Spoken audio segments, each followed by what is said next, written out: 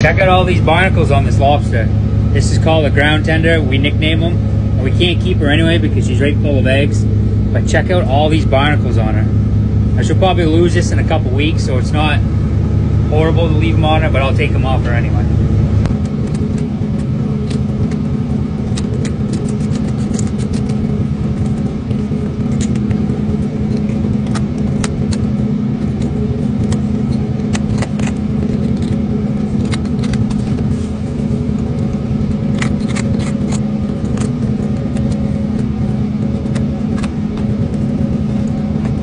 I did the best I could. Now she can go back with a whole lot less barnacles. She's still got a few little baby ones, but like I said, she'll grow a new shell in a couple weeks. There you go.